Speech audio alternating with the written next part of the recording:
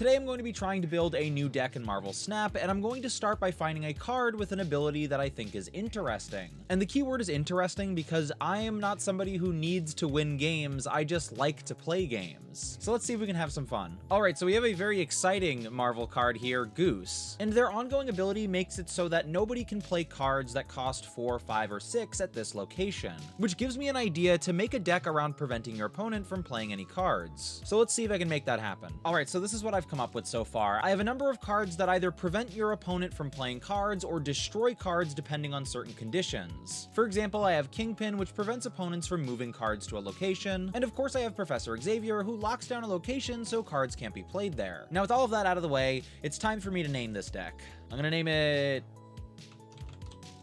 Todd Forever. Todd Forever, I guess. This one's for you, Todd.